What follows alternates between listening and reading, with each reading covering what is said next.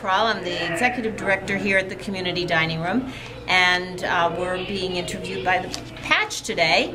We want to talk about our home delivery program, which is moving very, very strongly to support older people, people with illnesses, or are recuperating from surgical procedures that need food support in the home.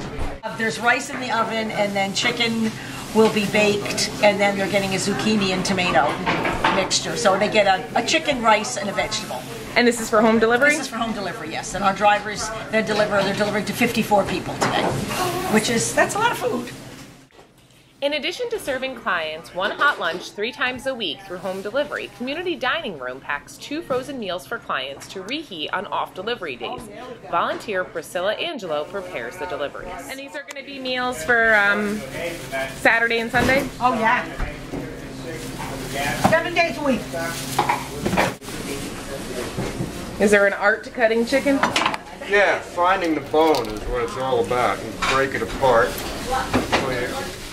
Volunteer Richard Gressley readies nearly 70 pounds of chicken for cook Frank Toro to prepare. Toro is a man of few words, but can make one heck of a chicken piccata.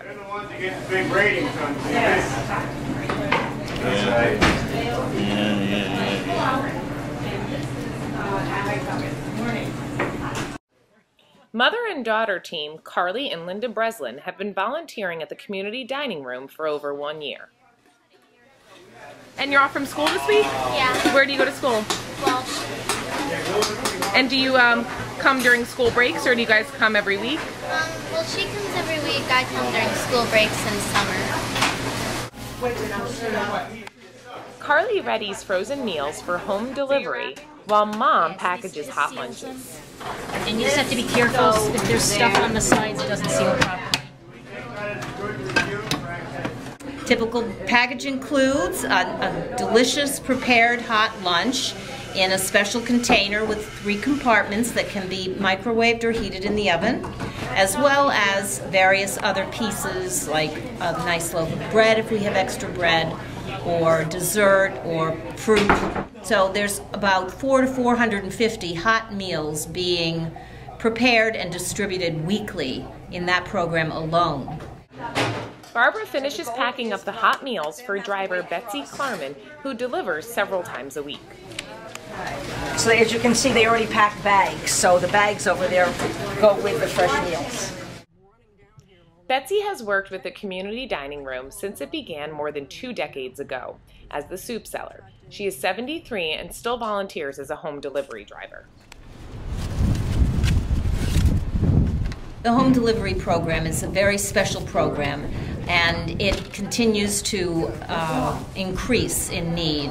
Last year it increased 12.9% as people age in place and families move farther apart.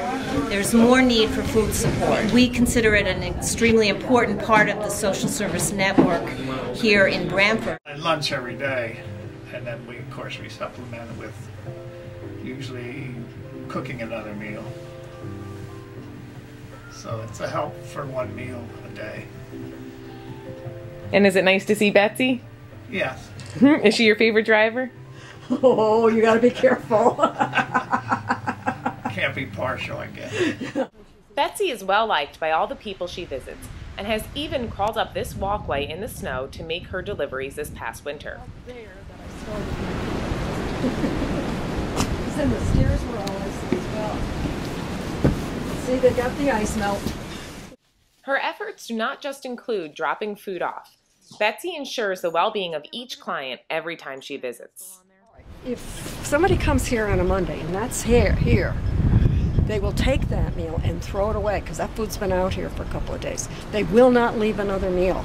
They will come back, they will give me a call, and I will make some phone calls. I'll call him, I would call a nurse. I have sometimes a family member or a close friend or neighbor, but I would definitely follow up on it. To make sure that nothing has happened to this person. Yeah. This Brantford resident, who has been receiving home delivery for several years, explains the value of the program. I have a daughter and granddaughters that take pretty good care of me.